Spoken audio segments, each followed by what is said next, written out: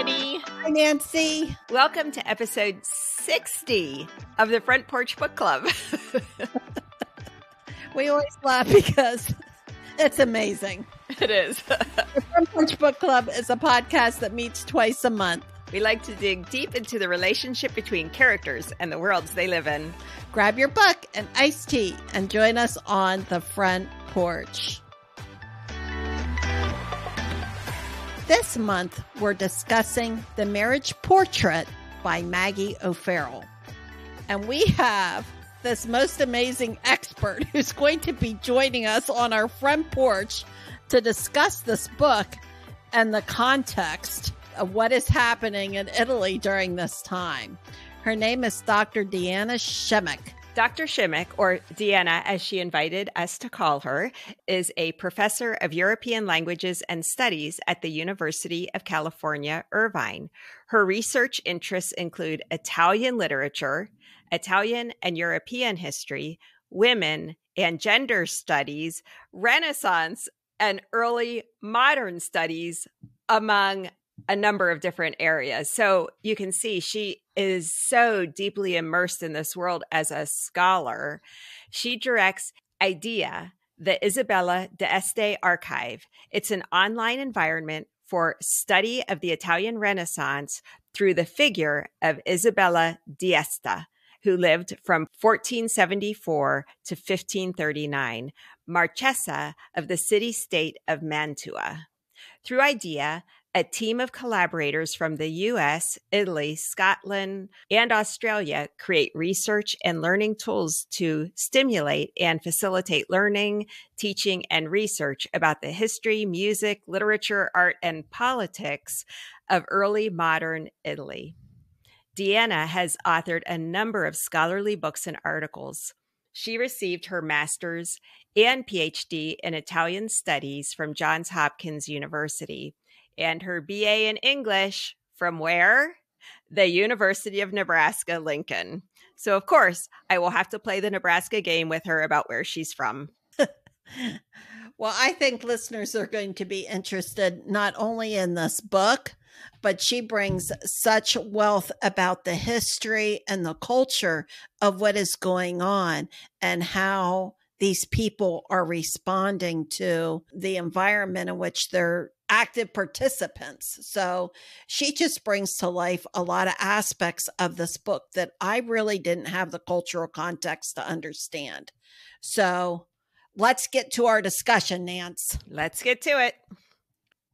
Well, welcome, Deanna, to the front porch. Thank you. I'm so happy to be here. We are so delighted to have you join us. My first question has to be how a small town Nebraska girl ended up becoming an Italian scholar. I know it's not the expected thing, right? The story I tell has to do with my best friend in junior high and high school, who was the daughter of an Italian mother and a Dutch father. Her father was a plant pathologist at University of Nebraska. And she and I had this dream that we were going to graduate and then go to Italy and wander around. And none of that happened, but I did start taking Italian at night while I was still in high school. I was at Pius, and none of the high schools taught Italian at the time. Still don't, I'm sure. But I started then just for fun. And then when I got to University of Nebraska at Lincoln, I was going to do what everybody else did and take Spanish. But the Spanish classes were full. So I decided to take Italian, and It started there because I had a wonderful instructor who was an ABD graduate student at the time from Indiana. And she said, you have to study abroad. You have potential or something. I didn't even know what that was, but I did it.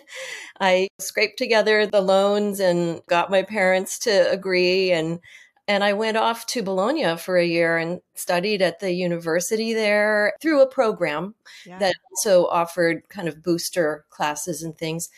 And then at that point, I just thought, I have to continue. I want this to be a part of me, and I want to be a part of this. And so then I returned home, spent a couple more years. I did 5 years undergrad because I felt like I hadn't read enough, and I was doing a degree in English. And I started to read American literature, Plains literature, because the Italians were so interested in that. And I thought, I didn't know that was so important. I applied to graduate school in Italian and I got in.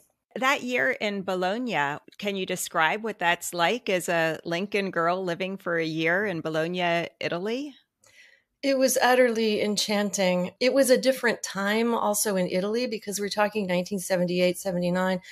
We didn't have a TV because there weren't TVs in student apartments. We didn't have any media.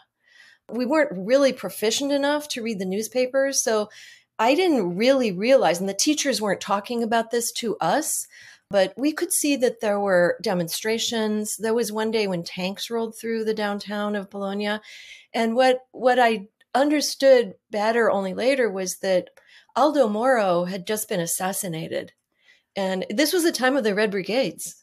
Yes. But that was pretty foggy for me. For me, it was a complete wonder and a liberation. It was incredibly strenuous for me.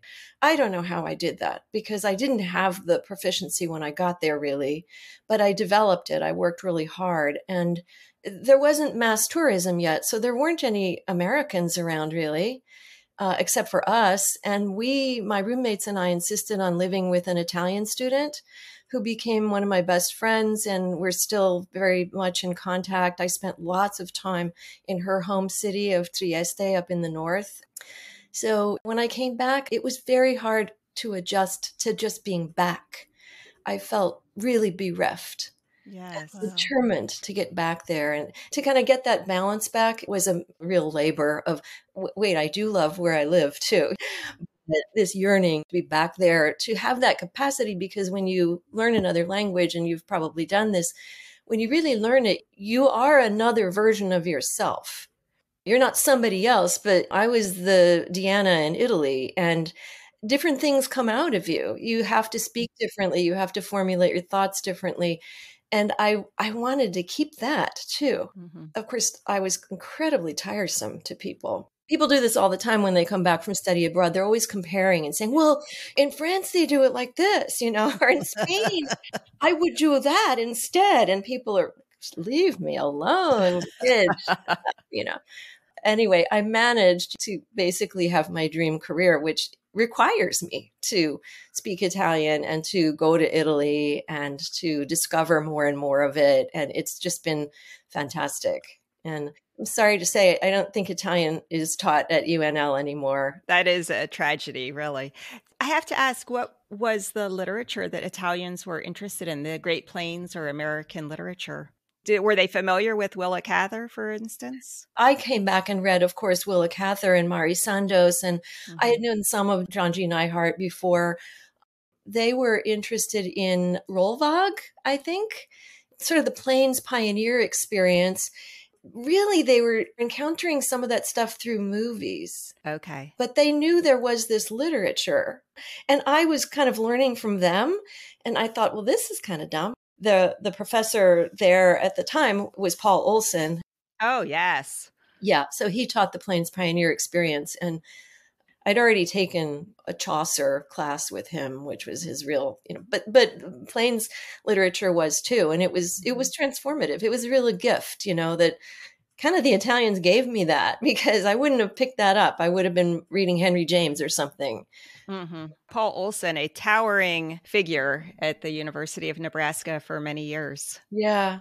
Wonderful man. We're excited to have you and your background to talk about this book, because when Nancy and I talked about it, only took us so far, and then we're like kind of blown away by her life and her experience. This poor girl, Lucrezia, this is an arranged marriage. She's expected to get a baby for him. Mm-hmm. She can't interrupt him. She has no power. She has to have sex when he wants to have sex. She can't put her own 2 cents into any of his decisions that he makes. She's basically got to keep her mouth shut. Mm-hmm. You've written extensively and created online resources about women ruling during the Italian Renaissance. Is her experience the norm for that time? That's a really good question. And so I tell you, I was somewhat taken aback by the portrayal of that part of her experience.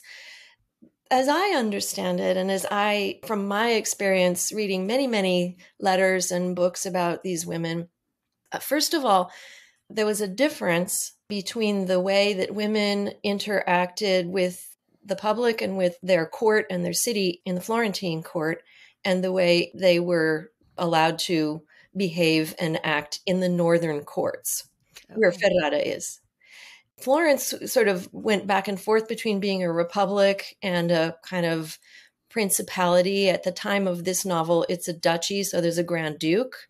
We hear plenty in the novel about Lucrezia's mother, Eleonora di Toledo, who was a fascinating figure. I actually consulted my colleague just this morning, Bruce Edelstein, who is a specialist of Eleonora di Toledo, an art historian, and has a gorgeous book on her gardens, the Boboli Gardens, and asked him a little bit about this. He hadn't read the novel yet, so we can't confer about that yet. But Eleonora was a strong figure, as you can see. And I think by all accounts, the marriage that's depicted there is probably pretty faithful to reality. But in general, the women in the northern courts had much more freedom, much more autonomy. They were co-governors. They were brought into the business of the court. The great-grandmother, I want to say, of Alfonso, who is the mother of Isabella d'Este, whom I study, was one of these women who was very strong and in many cases did more active ruling than her husband did because he was very troubled by mental issues. But these women were trained for leadership. And they sort of set the pace. They were trained, they were educated, they were meant to be articulate, politically minded, assertive leader persons who always deferred to their husbands. There was a hierarchy of power, but they were supposed to be very capable. And we have many examples of those. The Florentine situation was much different, and the Florentines thought this was kind of crazy. They kept their women, even the wives of the princes, much more inside. So I think that depiction of Lucrezia never having been outside and never having been allowed to roam, that's probably pretty accurate. But what I found striking was the depiction of Alfonso as somebody who doesn't want his wife to know anything. It seems to me that would have been a tremendous break with tradition. And I don't know if it's true or not, if he was just basically paranoid and tyrannical in that way, because it's always possible. It's also the case that this is the 1560s, and we're already in a kind of much more, I don't know, guarded moment in all of the Italian courts. So it's possible, that this is realistic, but I find it surprising. It was certainly striking in the novel. And I definitely want to find out more about her and about him. Yeah, and it seems he was especially pressured because of his mom and his sister wanting to go back to France and that whole Catholic Protestant schism that was happening at the time. Can you talk a little bit about that?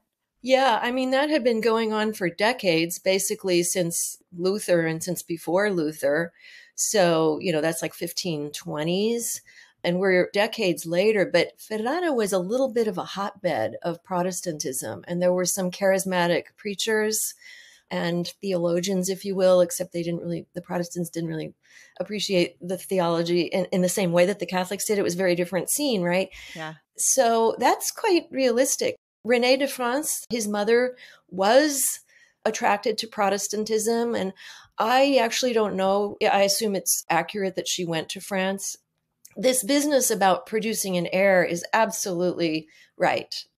Every woman in this kind of position had to produce as many children as possible. And the more of them that were males, the better. But the females were also very important to the diplomatic tying together of the courts through marriage. The males were important because they could actually inherit rule, and the females because they could create alliances. It's really interesting, this whole dynamic of his infertility. This happened. It was not uncommon. And that kind of pressure was very heavy on women. And I thought that the depiction in the novel was really great with that, at least from my perspective, from what I know, because Lucrezia isn't surprised. Sometimes in novels like this, in order to kind of be with the reader, the novelist will say, Oh, and then she discovered when she was married that she was expected to have babies and that that was her sole reason for being in the marriage. She understands that. She's not surprised by that. And she's kind of prepared. I thought the depiction of her level of knowing and unknowing about sexual intercourse and things was really beautifully handled.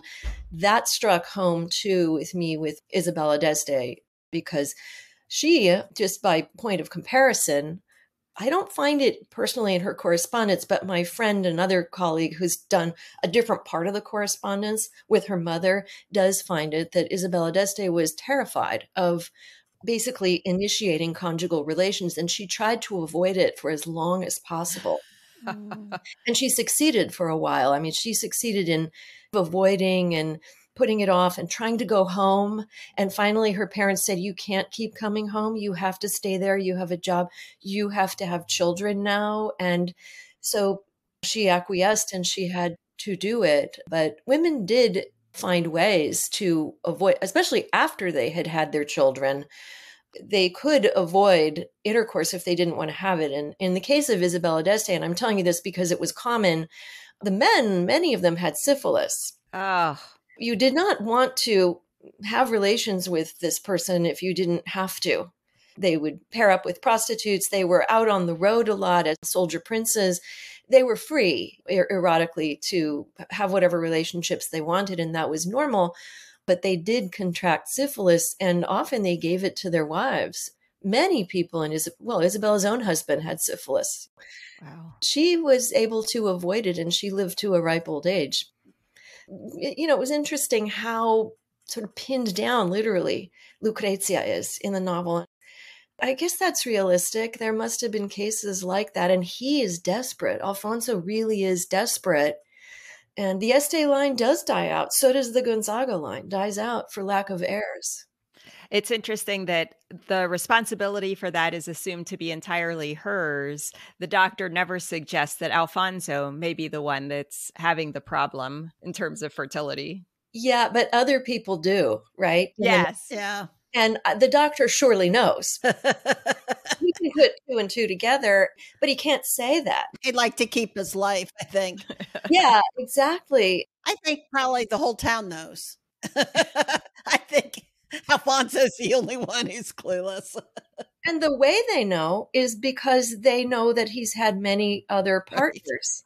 And and most of these men had some, what we today call natural children, to avoid calling them bastards. Yeah. Most of them had these and they could fall back on them. Even Ferrara was ruled at one point by a half brother who was a natural child, Borso d'Este, I think. Don't quote me on that. I could be wrong.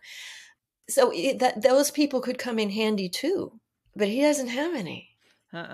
So everybody knows this. And then he has two other wives, according to the epilogue, and they don't have any children either. Yeah. Draw your own conclusions on that one. Yeah. Yeah. Our book's title is The Marriage Portrait, and the book implies that marriage portraits for elite marriages were pretty common.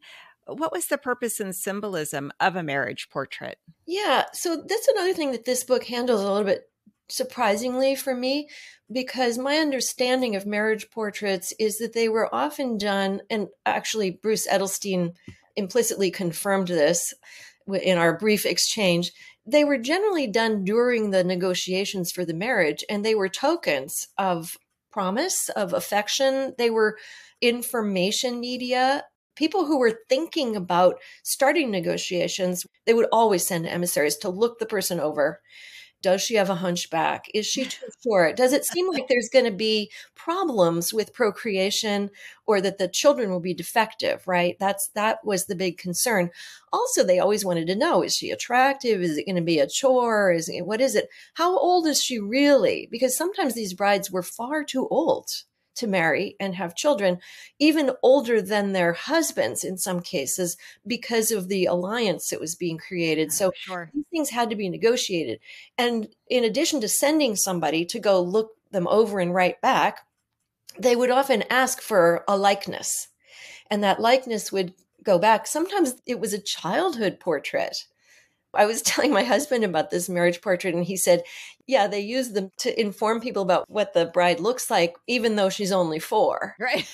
Sometimes the marriages were contracted when the bride and groom were young children, and it was just a contract. So the portraits kept coming sometimes. And when there's a marriage portrait, remember when Lucrezia opens up that painting of the Martin, she expects it to be a marriage portrait. She expects it to be a portrait of Alfonso. And it's not. Right. But that's what they were for. So the fact that he devises a marriage portrait after they're married, it's not a marriage portrait anymore. Sometimes people had them done in profile, especially in the 15th century, and then they would put them together and have them facing each other in the palace once the marriage took place. Yes. You've seen images like that. Mm-hmm. It makes me wonder how faithful these portraits were that were being sent back and forth to the actual appearance of the individual, or if they were photoshopped, as it were. Definitely, they tried to show them in the best light. You'll remember from the novel that when Alfonso finally sees his bride in private and he sees how lovely she is, he compares that to the portrait that they got, which I did look up that portrait, and it doesn't look like it's of a 14-year-old to me, but I guess, I don't know. Anyways, I got to sort that out, that portrait by Bronzino.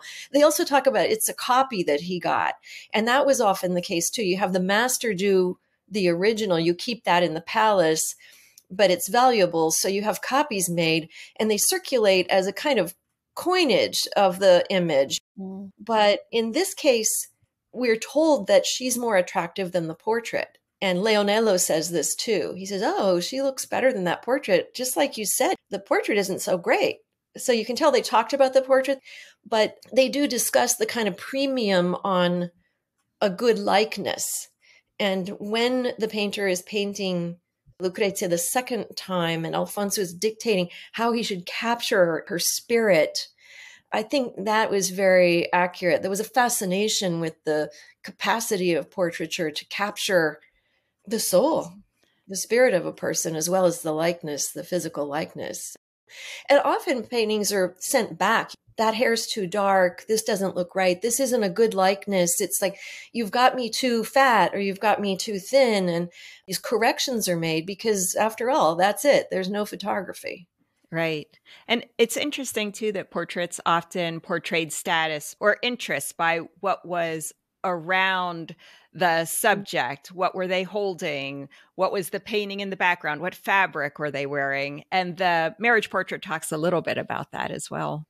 Yeah, it does. And it's interesting that, first of all, it's Jacopo who really paints it. Yes. It seems like he maybe has been the one also to arrange some of those objects because he understands who she is. But at least we are told that Alfonso hasn't objected, that there are paintbrushes and things.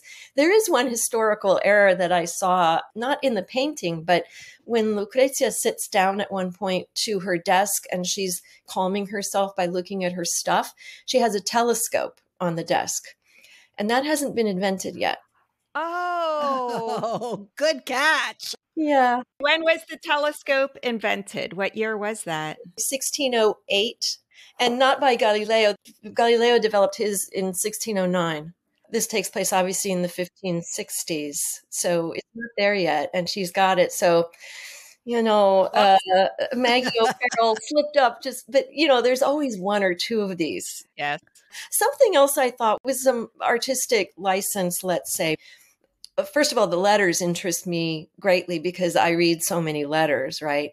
The letters that say, my dear Alfonso or dearest Lucrezia, I've never in my life seen a letter from one noble to another, even among married people, even a mother to her child, that doesn't address them as, my most illustrious lord.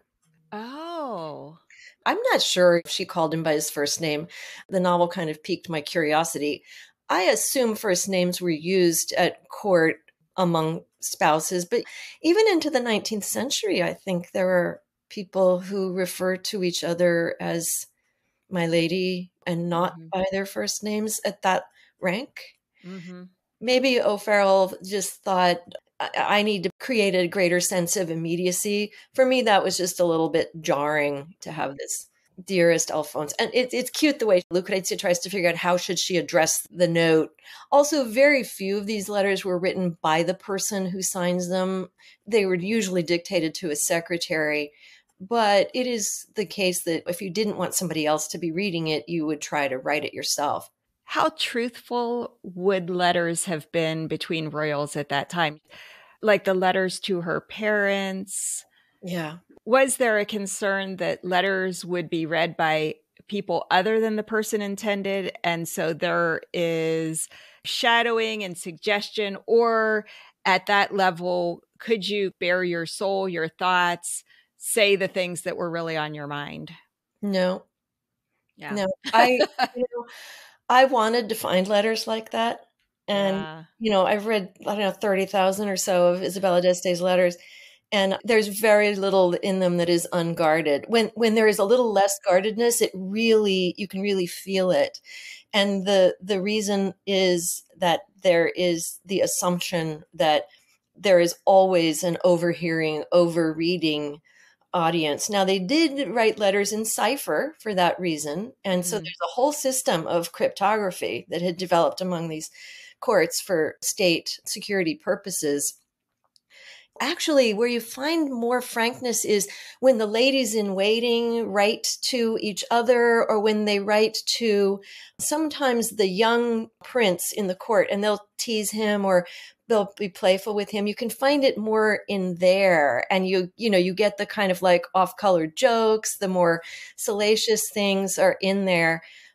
I looked in vain, really. I mean, you really have to know what you're reading to see that someone is deeply concerned, and they voice it in ways that are always safe enough so that if this is discovered, it won't create more problems.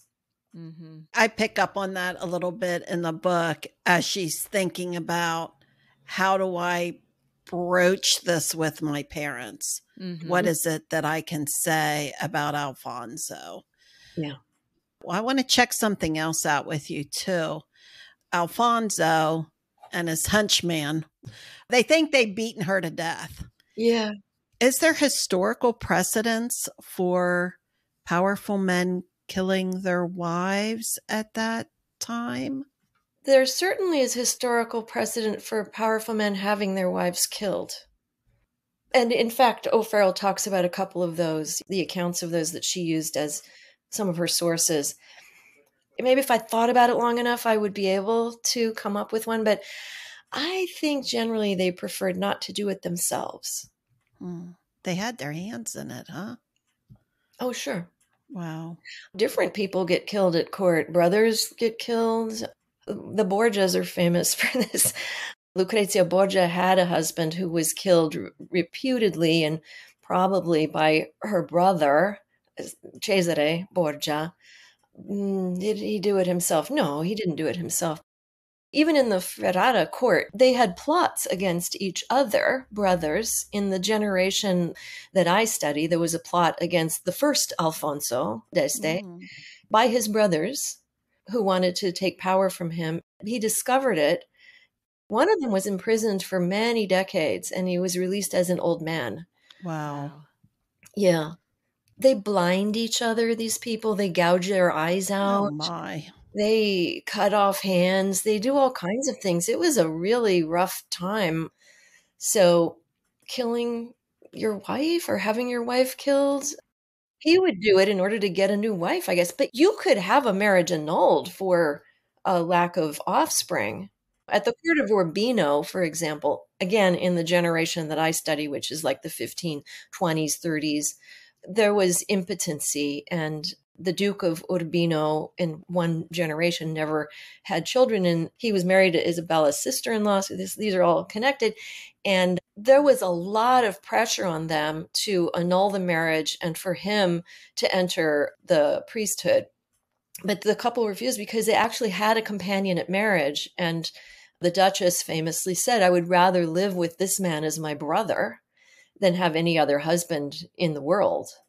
Of course, they had to adopt a nephew as their son in order to pass the duchy on. Fascinating. Mm-hmm. During this book, Italy is governed by a patchwork of duchies that were seeking power over each other in other countries, such as Spain and France. What can you Mhm. tell us about these feudal states and the power structure in them? So Italy was basically at war for most of the 16th century, both among the different states and with alliances of states against foreign powers. And you have the consolidation of the Spanish and the Habsburgs. So you've got the Austro-Spanish consolidation. France is a monarchy. At this point, it's a great threat. Venice is still a very powerful state. It's a republic. And these other states are all kind of in alliances. Florence plays this big role also. Several of the popes come from the Medici family, a sort of string Right. of them. So that's very important. They're all vying for power and trying to maintain their own identities, their own existence, actually. The novel doesn't thematize that too much. What's going on exactly in the 1560s? I think we're still looking at the Protestant threat. You also have the perceived and real Ottoman threat from the outside. So there's quite a lot at stake here. Most of the time, these princes in these small states are soldier princes, so they're off at war. They're captains in these alliance forces. Alfonso did fight for the French. Mm-hmm. That's just this common thing. And Ferrara was often Francophile, but there's this problem now with the Protestantism, etc., that is another kind of threat. So you've got the threat of the faiths.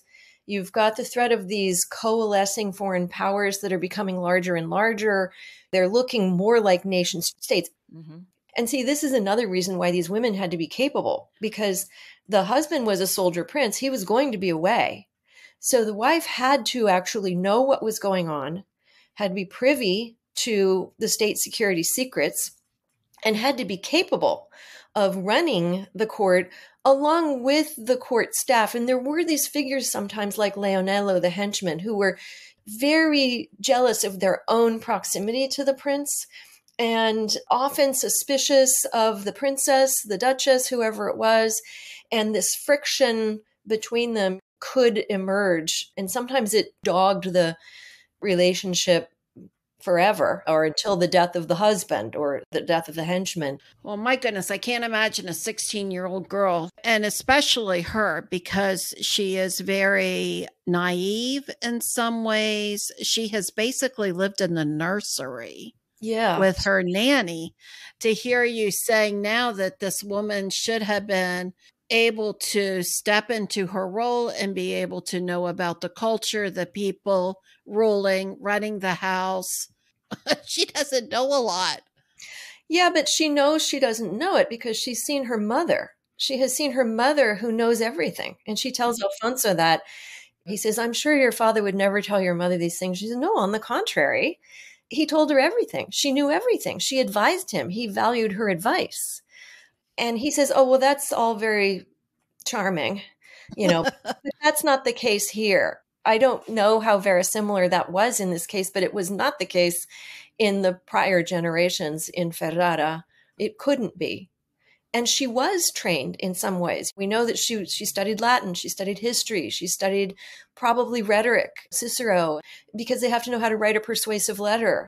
They functioned often as diplomats themselves, as ambassadors on brief trips to go and charm the prince that the husband was having trouble with or something. This role was very important, and it was quite odd to me to think of Lucrezia, even given what I've told you about how the Florentines and in the Republic in particular seem to have kept their women more close in, and they didn't go out. They didn't even show themselves at the balcony, really. That seems different for Cosimo I and Eleonora di Toledo. As the novel narrates it, they did have carriage rides and promenades and things like this where she would be seen. And that was probably right. I have to ask Bruce Edelstein about that. But in fact, her mother commissioned and had built the Boboli Gardens. She had farms. Mm-hmm. She managed land and staff and stuff. Lucrezia would have seen this. So she expected to be busier and to be brought in to these conversations. But without his sharing, yeah, she remains kind of trapped in a kind of infancy. Yeah, that's like the way you said that, because that's kind of what I was thinking. You talked about some of the political and the religious differences. What are the cultural differences between these two regions? There's talk about the dress and the portrait and music and maybe some of those other things. One thing that's interesting that I thought was rendered nicely was the difference in fashions. And they did tend to have their own styles, these places. And I don't know if Ferrara was considered really provincial. I don't think so compared to Florence.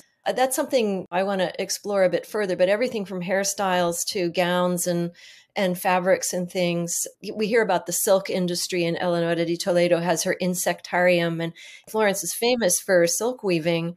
That's not really something that Ferrara is famous for. Ferrara had a university and many poets and philosophers and mathematicians and scientists and things. So it was a really interesting place. The culture of Florence seems to have, if I'm not mistaken, really revolved more around the court and academies that built up, not so much the university, although there was one. The music is mentioned here. Ferrara was famously interested in music. I guess it would have been the grandfather of Alfonso, had a very famous female choir, a music consort that was widely renowned for its beauty and its skill. There are convents in Ferrara that had famous choirs. Basically, they call them evirati here, but they're castrati, and that would shock Lucrezia. It's interesting that she says she hasn't really heard this music, or that she's not used to hearing music. And Florence certainly had a musical scene, and there was even a famous female composer there. I would have thought that she would have been attending concerts at court and that her family would have exposed her to music. She played music. She learned to play music. So I guess it's just that she had not heard these castrati, these evirati singing. And I guess that's possible. Yes, that's possible. But I don't know. I think, maybe O'Farrell just wanted to get that in there and have that kind of uncanny description of them. Something I found sort of surprising and I think not plausible is that Alfonso and Lucrezia get to the court at Ferrara, finally, having left this idyllic villa behind, more or less. And there's no entrance. There's really no pageantry for their entrance. And then it's the sisters who say, we have to throw a party. Right. That party would have been in the works for months. Yeah, he's bringing his wife home. Yeah. Thousands, tens of thousands of people would be coming. They'd be figuring out where they're going to lodge, how much food they're going to make, preparing the banquet halls, borrowing tapestries and things to decorate rooms. They borrow from among the courts to decorate rooms where dignitaries are going to sleep or stay, because they didn't have enough to furnish every room. They would move them around within these palaces. But when you have a big event like this, the rooms get used, and even the nobles have to open up their homes to house people. And we have lists in some cases of who's staying where, etc. So this idea that we're going to throw a party. Yeah, let's get this going. I thought that was kind of fun. It's like, good luck. That's funny. There is some theater that is playing in connection with the party. And Ferrara was very famous for cultivating theater, especially in the vernacular. Ercole d'Este, who would have been her, I got to go back generations, but the father of Isabella d'Este and Alfonso d'Este, so great-great-grandfather, basically sponsored some of the first and most important performances of Plautus, and then Plautus's comedies, so Roman, Latin comedies, and then sponsored translations of them into Italian. Wow. It was a big scene in the 1520s, 30s. And so by the 1560s, it would have been very common to have plays even produced and commissioned for their first performance at a wedding, usually comedies, because you're not going to do a tragedy, right? Well, yeah. You did read this book with greater knowledge than 99.99% of readers. How did you enjoy it as a scholar? What was your experience reading it? I thoroughly enjoyed it. I thought it was wonderful what O'Farrell was able to concretize and make materialize. Some of the things that I loved the most are actually just from my own literary sensibility. Her description, for example, at one point, I think it's after they first get to the palace and Lucrezia sleeps for so long. She's so tired and she wakes up and there's this kind of rewind of everything that's happened. She kind of, the carriage ride, the departure, the saying of goodbyes, the arrival at the villa, etc. But then she describes the sort of waking of the palace and all the things that are going on in the castello. I thought that was breathtaking, just brilliant and beautiful. And the description of what it's like to sit for a portrait. Some people really refused to do it. After the first one, there's like, no, you're going to make portraits from the other portraits. I'm not doing this again. How she felt confined in her clothing and how awful it was to wear that stuff. What a liberation to take it off. I thought that was beautifully, beautifully rendered. And the anxieties around marriage and sexual intercourse, the intricacies of the treachery of the palace. Well, Lucrezia is told, don't think these people just like you. They're not just your friends.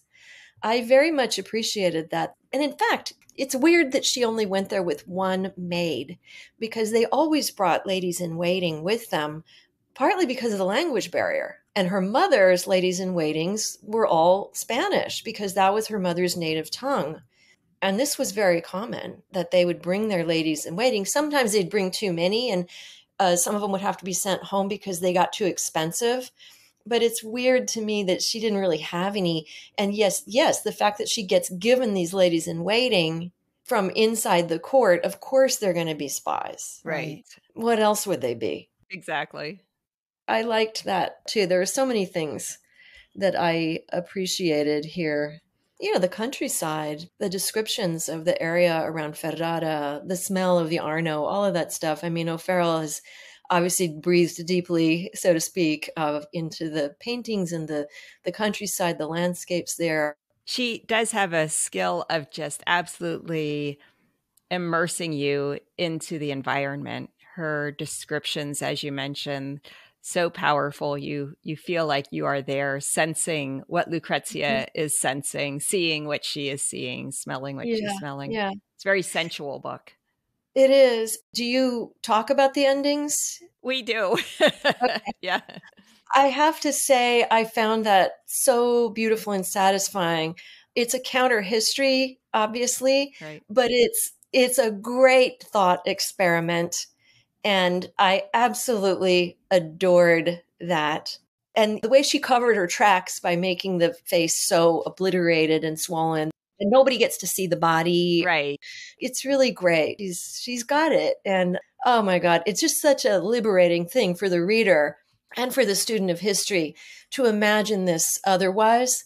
What comes together in all of this is the Lucrezia's painting and underpainting, and the fact that female artists were emerging at this time and had been emerging for decades now.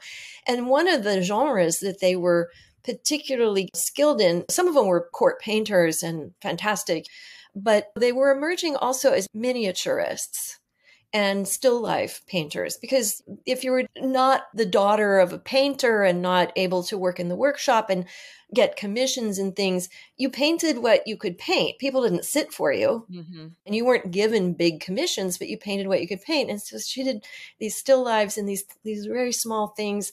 Those are coming out at that time. And so it's just a beautiful connecting. Was a beautiful way of thinking. She might have escaped what was really a prison that her family and then her husband built for her, that she could have a life beyond that. Yeah.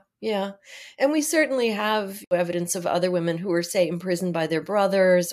This isn't so far from the norm in some ways that part of it couldn't be true. I just don't know exactly for a woman in her position. But yeah, I'm willing to imagine this one. And it's great. I have to thank you for prompting me to read this, because there's so many novels of this kind, and I do enjoy them, but I kind of set them aside and wait until some moment when I have a reason to read them.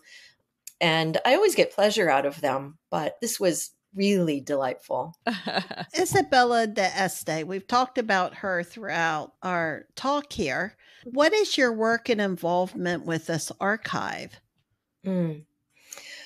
So I started by wanting to write a book about her as a letter writer. In a previous book that I'd written about women in the Renaissance, somebody had said to me, the person I was hoping you'd talk about was her. And I didn't.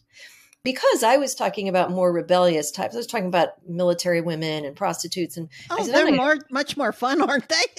Yeah, I'm not going to write about a princess. I'm not interested in them. But I decided to go to the archive and just kind of take a look at this correspondence. And I realized it was enormous. So I started getting grants and going there and sitting there and reading it. And I thought, I need to write a book about her as a correspondent. And I want to just think about how correspondence worked as a kind of technology for news, as a way of keeping families together, as a voice of the self to project authority, all these things. So I started doing that. And then someone heard a paper of that and said, oh, I'd love it if you did an edition of these letters. And I naively said, oh, I'd love to do that. And I didn't realize that there was no Italian existing edition. I was going to have to work from manuscripts. Wow. That there are 30,000 of these, that I'd have to make a selection. So I spent many years, like 20, doing that. And in the end, both things came out. I published 830 of her letters in a translation. I ended up finishing the monograph finally that I started to write. In the meantime, I just kind of got wrapped up in her. And the archive director and I really wanted to put that correspondence online. So that became a new project, and that has developed into the seed of the digital project that is called IDEA, Isabella d'Este Archive, or we call it IDEA. You can't see those letters right now because they're behind a firewall. We're awaiting permission from the new Italian government to be able to publish them again online. They were out there. We have to renew the agreement. They'll be out. And then we got involved in, Isabella d'Este was famous for creating an art space. She had an art collection that was a studiolo, she called it, a study. And you've maybe heard of Renaissance studioli. There's the Studiolo of Urbino is actually in the Met in New York. The thing has like been transported there so you can go and see it. But there were studies that men had where they would put their stuff and bring people in to show their learning. These are my books. This is my globe. This is my astrolabe, etc. And this is my art. She got it into her head she wanted to do one of those. And women had these, but they were usually just portrait galleries for family portraits, or they were maybe prayer rooms or something. They were much more modest. Her mother had one. A few other women had them. She wanted something else. She wanted a statement that would bring people to Mantua to see this thing. So she worked on that with artists, hired the best people, corresponded with artists, and she assembled a collection for which she became famous in the history of art.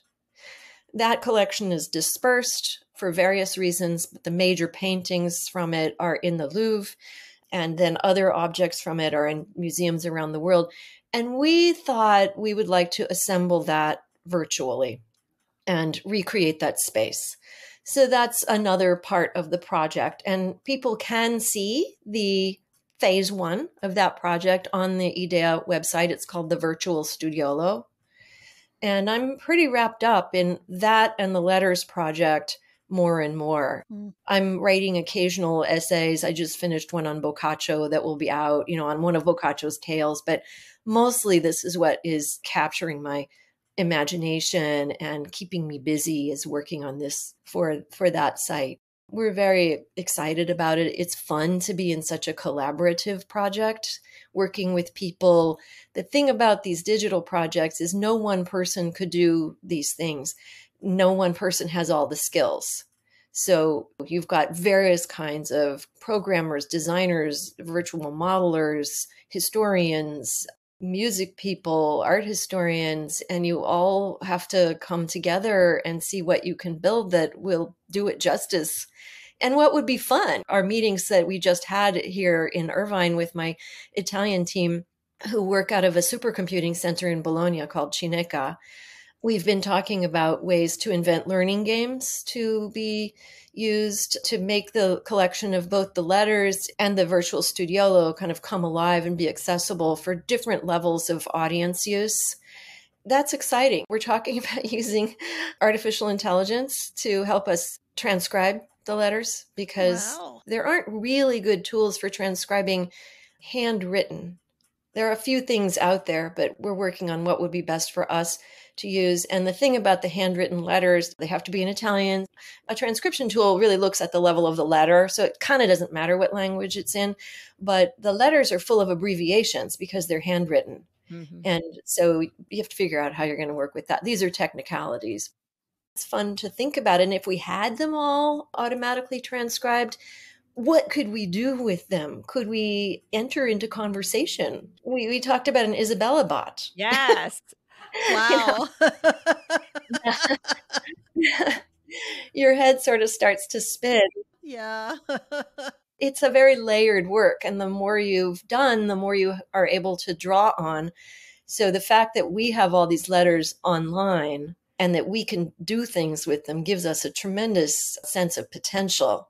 It would be different from somebody who didn't write as many letters or dictate them, of course, or whose letters are more lost. And this is a special case because much of Isabella d'Este's correspondence was copied before it was sent out, and it was gathered together in copybooks. That's how I could read all these outgoing letters, because otherwise they would have ended up elsewhere, right, and maybe been destroyed for the most part. Oh, that's fascinating. So the website is the place where people can keep up to date on that project? Yeah, for sure. Great. And that's at www.isabelladeestaarchive.org.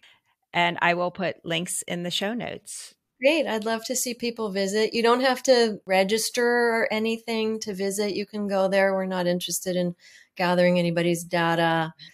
The only people who have to register will be if they want to actually provide transcriptions within our archive cache. That'll be later, but anybody can read those. Mm-hmm. I visited the website. It's so interesting. It's extensive. I definitely recommend anyone who is interested in this time period, check this out. This is a bunch of amazing scholars who are working around bringing the life of this woman to us in the 21st century. Yeah, it's really fun. And if I could just put in a plug, I really encourage people to look at the film. It's 25 minutes. It's called The Illustrated Credenza. And it's about Renaissance maiolica, which is a tin glazed earthenware that's often highly decorated. It's partly an interview and a demonstration with an artist who's living today and who is a ceramic artist. And she is recreating those Renaissance plates using the same methods that were used in the Renaissance. And she's adorable. It's subtitled in English. She's wonderful. So take a look at that if you're interested. If you're a museum hound, you may well find plates from Isabella's collection. You'll certainly, if you visit that part of a museum, you'll find similar things. Oh, excellent. Yeah. Very good. Thank you so much for joining us on the front porch. This has been such a wonderful way to delve deeper into the time and place the marriage portrait takes place. I feel like I have a much wider understanding of this time period. Well, thank you for inviting me. It was thoroughly delightful. Oh, it's wonderful. Thank you so much. Nancy, my goodness, we found a very knowledgeable person, didn't we? It's unbelievable. She really was fascinating because now I feel like I understand the book better. I almost wish I would have heard her talk about it first and then had the knowledge to be able to read and understand the book a little bit better. Mm-hmm. Yeah, she just was able to tell us so much about what was happening at the time and confirmed so much of what Maggie presents in the book, which tells us this author did very deep research to try to capture the environment, the culture. I thought the differences between the two courts was interesting in the book, but then to have Deanna confirm for us, oh yes, these courts were known for different things. They did have different styles of dress. That deepens my admiration for this book quite a bit. It actually deepened my admiration towards her. Well, that too. She's very knowledgeable. Oh, we got an expert, all right, Nance. Wow. And don't you love it that she was just meeting with her Italian team in the last couple days? And so she was able to talk to them about the book and find their opinions on several aspects of the book. I feel like we are getting the deepest expertise and response to this book than anyone else in the world is going to be able to enjoy. Absolutely. My goodness, how fascinating. Well, next month, we are going to talk about The Rabbit Hutch, and it's written by Tess Genty. So I'm excited to read the book. I haven't started it yet, Nance, but I'll be on it. I will be very interested to see what you think about the first chapter. Oh, no. Am I going to cry? What are you exposing me to now? What am I going to be doing? Oh, no.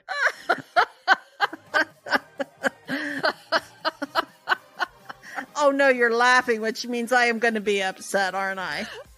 Let's just say we're going to have plenty to talk about. Okay. Gotcha.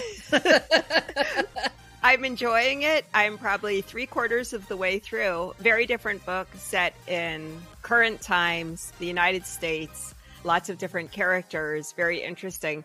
I had an opportunity to completely delve into this book as I sat on the tarmac for 5 hours. Oh, no. Trying to leave Denver Airport earlier this week. Oh, no. Yeah. It's horrible. I'm so sorry. It was a very good thing to be doing because you're so powerless in those situations. You can grumble, you can be upset, but that's not going to help anything. So I just opened up my book and started reading. Wow. Oh, my. Okay. Well, Nancy, it's been a joy spending this afternoon with you on the front porch. As always, I feel exactly the same way. Well, our episodes come out twice a month on the first and third Wednesdays of each month. Our website is frontporchbookclub.com. Definitely stop by. We always have show notes for all the episodes. You can sign up for our monthly newsletter. And if you have a friend who enjoys books, tell them about our podcast. So, Nancy, I'll see you next time. All right, then. Bye-bye. Bye.